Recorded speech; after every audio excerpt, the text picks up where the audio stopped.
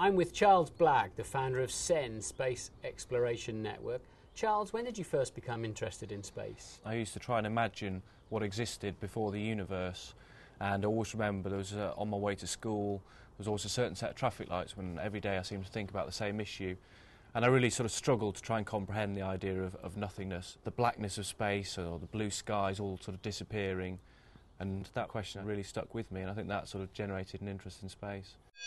And where did this idea for CEN come from? When I was about 16, I really felt like I was an entrepreneur and I wanted to get up every day and use my entrepreneurial energies. I wanted to try and create a business without a boundary in space or time. And hearing those words sometimes sounds strange, but it's absolutely what I wanted to do. And I thought, I need to create a news business that can just keep going on forever. And I combined that with my fascination for space. So now it's because you've got the technology, you've got the internet and all sorts of access available to you, is it? Putting videos and distributing video online is cost effective relatively to the old days. And we're seeing a convergence of internet and television. So that's obviously very important because it means that, although obviously it needs budget, it doesn't need the level of budget that it did 20 years ago. You've created a very successful quoted cloud computing company. Other people in the IT business, like Jeff Bezos of Amazon, Elon Musk of PayPal, for example. Somebody I've now met in Formula One, Richard Branson.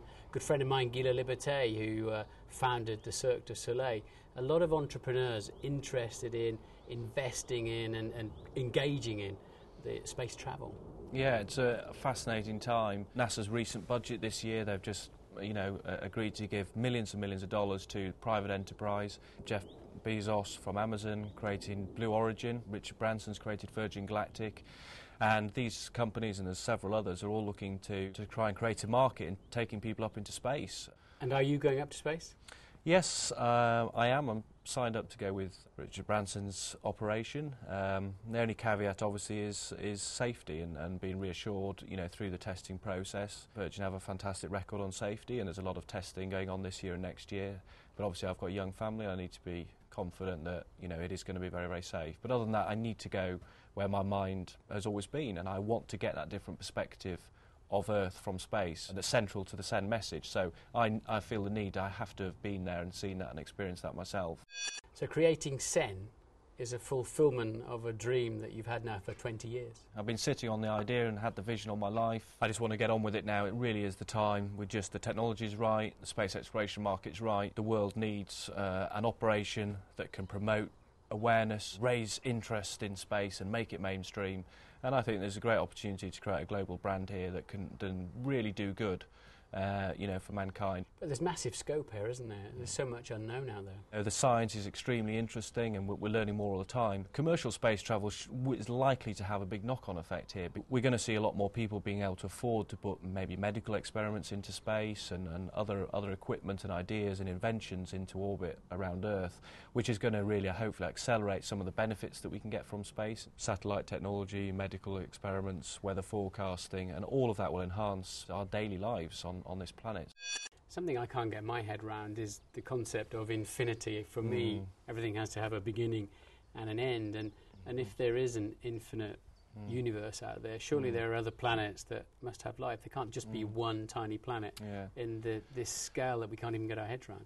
There's 200 billion stars we can see in our own galaxy. There's billions of galaxies out there, all created from the same space and dust and nothingness. So it's hard to think that there isn't life out there. But that's in a way one of the most exciting questions, because if we actually knew that we are the only complex life form in the whole of the universe, that makes us very, very special, and maybe we should be looking after our planet and thinking about ourselves a little bit differently. If the answer is that yes, there is actually other complex life out there, that's equally interesting.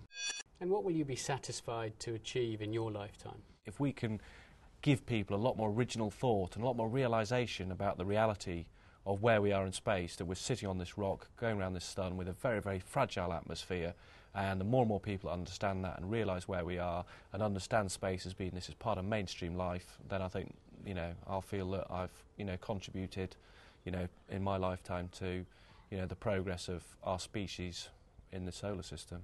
Charles, it's fascinating listening to you and understanding your passion and belief, and you're following this dream. So I wish you the very best of luck with CEN, and I'm sure it's going to be a great success. Thank you, Martin.